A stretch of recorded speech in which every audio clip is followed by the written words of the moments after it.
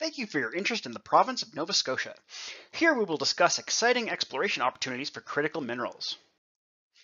Critical minerals are mostly unconventional commodities, most often used in high-tech applications. Their relative scarcity and economic concentrations has resulted in many governments to designate these minerals to be of strategic, geopolitical significance and express interest in securing safe, reliable sources for these minerals from stable jurisdictions. Most of these metals are absolutely critical to the growth and development of the future green economy. Nova Scotia has a lot to offer explorationists with interest in these minerals.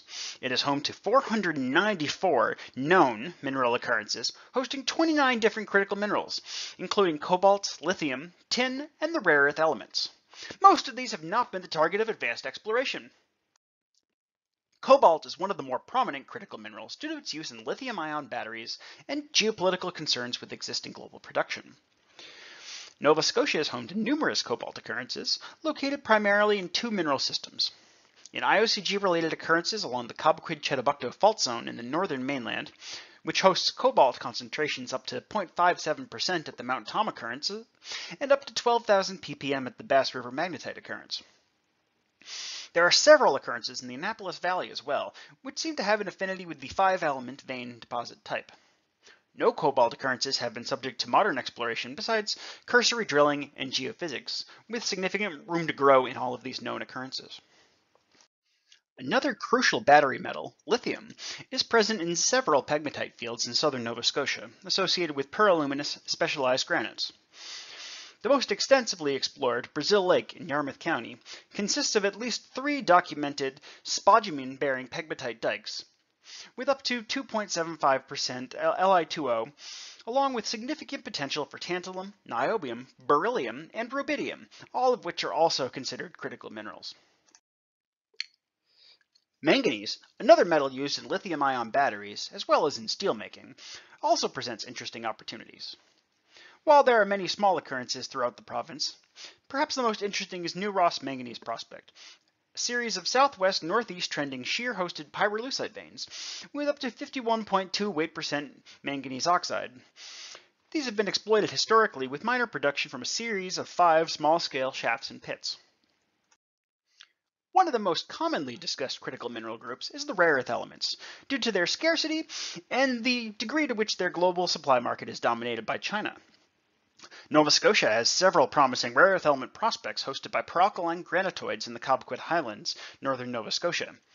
The best studied and explored of these is the DeBert Lake prospect, where grab samples of rare earth element-bearing dikes can contain greater than 1 weight% total rare earth element oxides, with a strong enrichment in the heavy rare earth elements.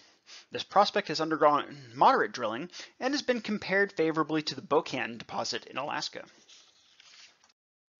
Two closely related critical minerals, tungsten and molybdenum, occur across the province, associated with skarns, porphyry, and most abundantly, peraluminous granitoids.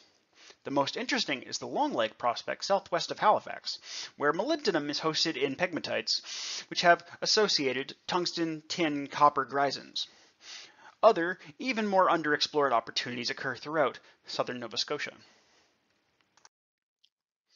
Antimony is another critical mineral with interesting opportunities in Nova Scotia, with 2 significant occurrences.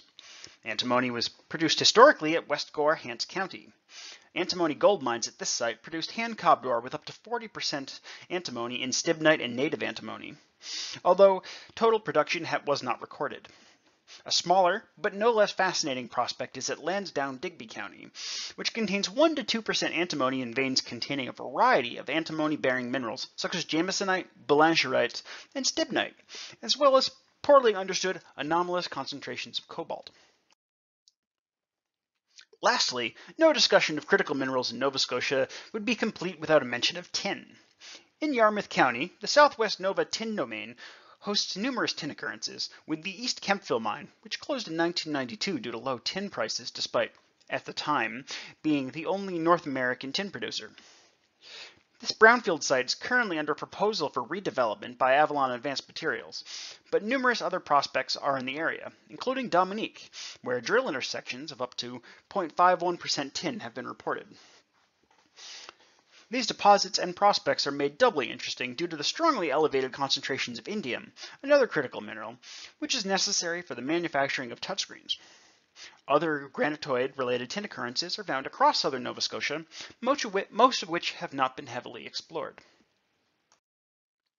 Thank you for your time, attention, and interest in Nova Scotia. For more information, please contact one of the geoscientists listed here, visit our virtual booth, or explore our mineral occurrence database at the below URL. Thank you.